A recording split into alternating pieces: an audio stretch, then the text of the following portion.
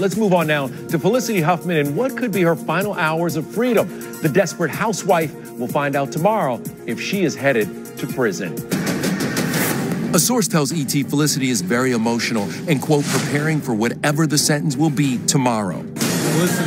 Felicity arrived in Boston yesterday and got some good news. Probation officials are taking her side. The court documents say that since there's no victim or any actual or intended loss in her role in the college admission scandal, the judge should consider giving her no time in prison. Felicity herself is hoping for probation, but prosecutors want her to serve 1 month.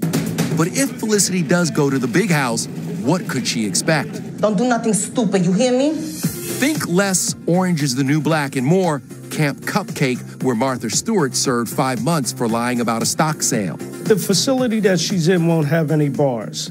John Doc Fuller is the author of A Day in Prison and breaks down a typical day in minimum security. When she wakes up in the morning, she'll make her bed, which is mandatory. She'll go to breakfast with the rest of the women, and then she'll go to her job assignment, sweeping the floors or doing the laundry at the laundry room.